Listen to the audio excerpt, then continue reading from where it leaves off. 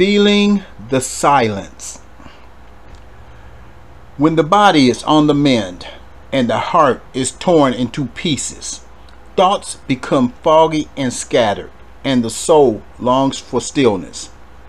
Time is needed to pick up the pieces, silence the mind and quiet the soul. Be still, be quiet, and then listen as space is needed. Listen for the words of wisdom. Let the heart heal with the truth. Avoid feeling fear. Be still. That is where comfort is found with silence. Listen to the sweet sounds of comfort. A thunderous voice of encouragement is heard. Being on the right path, the messy pieces can be used as stepping stones. Take small steps, gentle steps. Make small ripples. Be still.